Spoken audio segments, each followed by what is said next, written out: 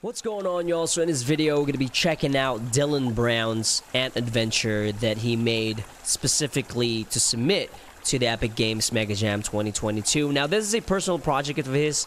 With that being said, this is probably the most photorealistic gameplay I've ever played in my life. It's amazing. For having one person make this is insane. But enough talk. Let's press enter and let's go ahead and go in. Now we have the RTX 4090 with the Intel 10900K running this right now. It is 3 generations behind, but whenever I get enough money saved up, I'm going to get the 13900K with the 4090, okay? So here we are running it at 50 frames per second or so. Press M, look at the settings. It's 100% 4K. At Epic settings right now, hardware lumen ray tracing turned on, and as you can see, this looks incredible already. One of the cool things about this project is that Dylan Brown is the same person who created the anamorphic camera plugin that I made a video about a couple months back, and he's actually using it right now. So you can see this nice shallow depth of field, vertical depth of field, which is just beautiful in my eye. Now, I saw some people thinking that the shallow depth of field was too much, but to be honest, I really like it because if you think about it, if you're able to see this ant right now, you're going to be using a macro lens, and the shallow depth of field is going to be the right thing to do, but I understand some people are just not used to it. But then again, Dylan is trying new things, which I really do appreciate. So let's move around here. As far as the assets goes, he's using the Megascan assets on this, and then for the ant, he got it from the marketplace, which again is just crazy because everybody has access to make something like this for free, which is bananas, right? Unreal Engine 5, Megascan assets. So let's go ahead and continue on with the story. Oi, where do you think you're going, mate? If you want to bars here, you better play the bloody tile, mate. I have no idea what he just said, but it says find something to pay the toll with. No, I did do a playthrough around here a little bit more because I really like this gameplay. It just lets you kind of explore without actually telling you where to go. I see majority nowadays in games, in RPGs, is they tell you where to go with an arrow or like a mark on the map, which is kind of boring. You know, back in the day, in an environment like this, you would really just explore it and then find your way. You would have a minimap, but it's not going to tell you where to go. So I'm going to try to make this jump, but it's a pretty hard jump, to be honest. It's not easy. Oh, see? I'm not really used to playing a game like this. This is new to me, to be honest. This is quite different. It's like a 2D side scroller 3D. That makes sense. But yeah, these Megascan assets just look amazing. You can download this, by the way. Go to the links. I'm going to put the link in the description below so you can play around with it yourself as well. And look at this muffin. This muffin looks just incredible. Alright. It's going to load for a second. I think it's just going to... I'm not sure what it did, but maybe it's loading me like a new game instance. But we're good to go. 65 frames per second at 4K, not 5K, 4K. I have a 4K monitor, recording it in 4K with a different computer. So, yeah, this looks great. Strike me sideways, you bought me a bloody muffin. Yeah, mate, go on through. I tell you what, I'm gonna rip into this like a bloody semi-truck does to a roo. Now, as far as I know, Dylan works for a game studio, but in his off time, he does a lot of stuff with Unreal Engine 5. And it's funny enough because I told him he's the Poseidon and Zeus of Unreal Engine, because if you look at this water simulation, this is incredible. And this is not, you know, Chaos, Niagara, water simulation. This is Houdini exported, Alembic imported into Unreal Engine 5, which is, if you want photorealism, that's the way to do it. Unless, you know, one day Niagara would be able to catch up to that. But that water, man, when I saw that water on Twitter, I was like, yo, you got to make a video on that. And he actually did, so go check it out. He pretty much gives you an overview on how he made that water sim in Houdini and how he exported it and imported it to Unreal Engine 5. But look at these assets, man. it's just, it looks good. Now these, to be honest, these little artifacts you see in the depth of field, I'm not sure what those are, but that's one of the really kryptonites of Unreal Engine, is that depth of field right there. When it gets too shallow, you get those jagged edges. I've seen those a million times. It's pretty common. So let's jump around here.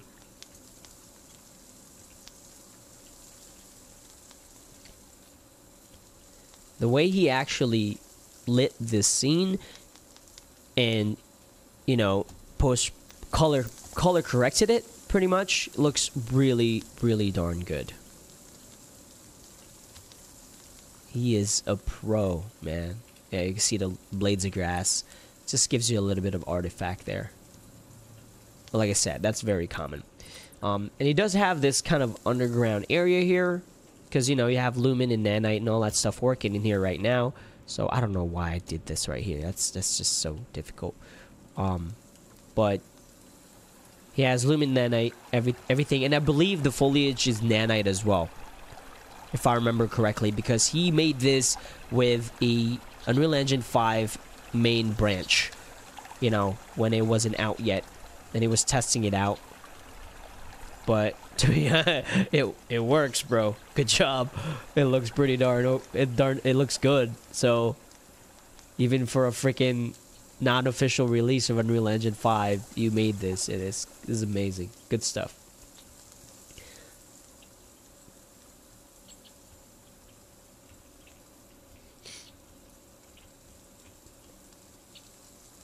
I'll walk around here all day. This is so fun.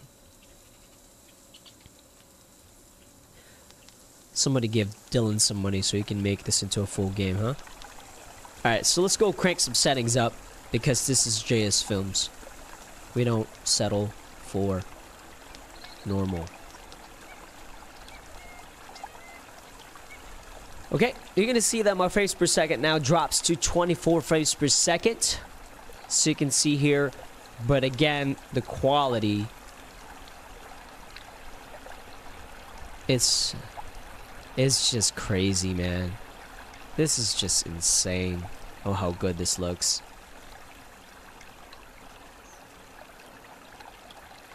This is real life right here.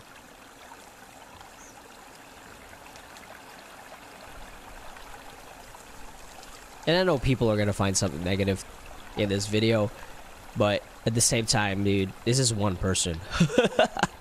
Ain't no way, bro. This is a talented dude that made this. I got nothing but respect. Look at that.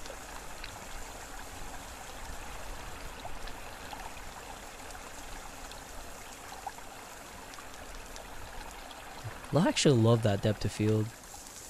And to be honest, I actually like Dylan's anamorphic plugin better than the native anamorphic camera. But sometimes it just doesn't work for me, his plugin. It gets some artifacts and some flickering and things like that in the reflection side of things.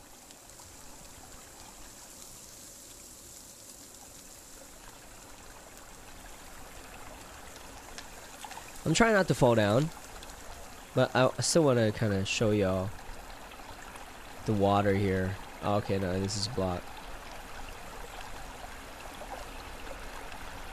Here, there you go. It's going a little bit wide. Maybe I can cross this here. I'm gonna try to do it carefully. There you go. See that water sim. It's beautiful, man. It's gorgeous. Alright. Oh, get another ant. White Oak, you look like a trustworthy adventurer. Listen, I had in my possession the perfect slice of bread. It was a match made in heaven from a Bunnings snag that I grabbed yesterday. Unfortunately though, it got washed away in the damn river. Any chance you've seen a slice of bread around? Find a slice of bread. Alright, so we have to find a slice of bread now.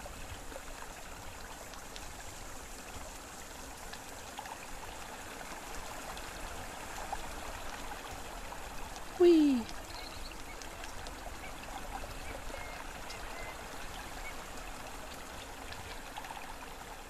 Alright, let's look for this bread.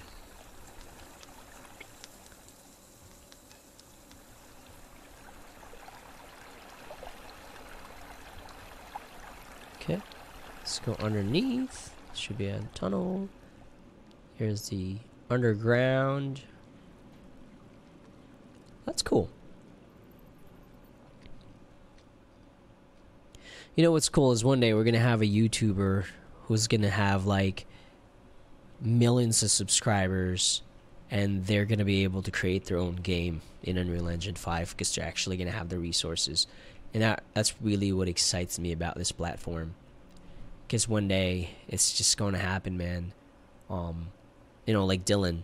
You know, Dylan, in time, if he gets enough resources, he's gonna be able to pull off a nice project by himself. Obviously hiring freelancers as well. That's exciting to me.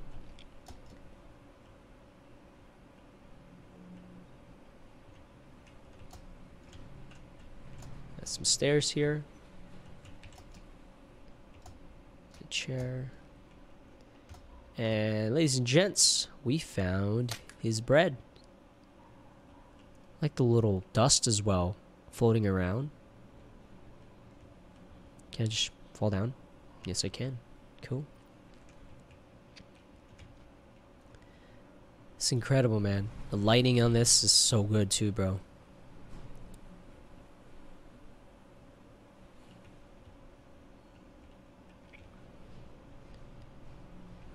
I think there's an Easter egg here. If I can find it again.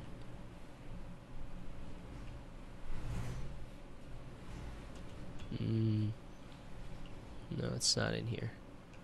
Oh, there it is. Down here. I got 13 frames per second right now, yo.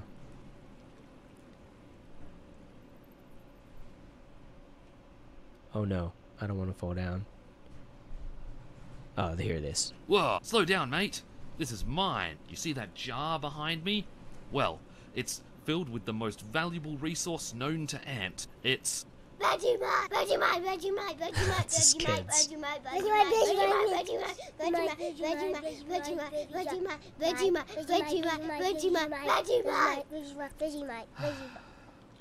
what they said.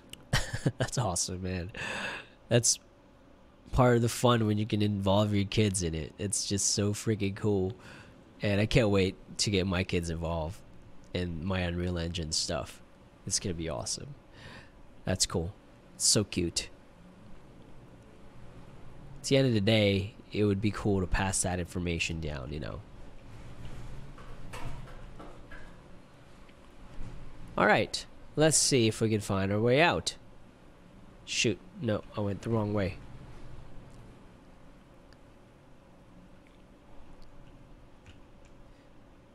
It's all about... Actually, it's probably faster if I just jump down somewhere. And then it's gonna restart from the beginning. So this is that. Let's see if I can find my way up. Okay, so we made it out. Let's go this way instead of crossing the log, because there's actually more stuff right here. Let's jump up. He's gonna be right there. And this is the final piece. You beauty! You really are a trustworthy adventurer. Just wait till Gary hears about this. He's not going to believe his eyes. Anyway, I'm off now. Gonna go grab my bunning snag, a slice of bread, and a bevo this arvo. Take care. Yep, and that's it. That is the end of the demo that Dylan Brown created. Again, if you want to check this out, or if you want to play with it yourself, I'm going to put the link in the description below. That being said, what did y'all think about this demo? What did y'all think about the graphics? Did it look good? Obviously, the 4090 is still not enough for this.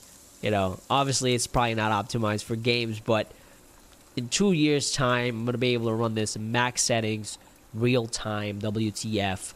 But yeah, we're going to have to wait for that. See y'all later.